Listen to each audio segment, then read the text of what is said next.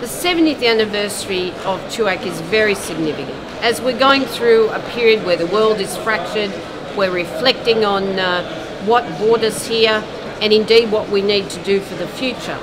The consultative model of TUAC, along with the business partners BIAC, is a very important model.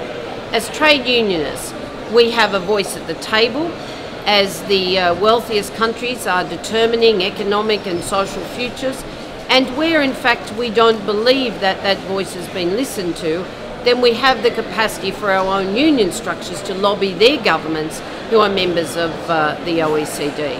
So it's a very important policy-centric organisation as part of the global trade union movement. Happy birthday, TUAC.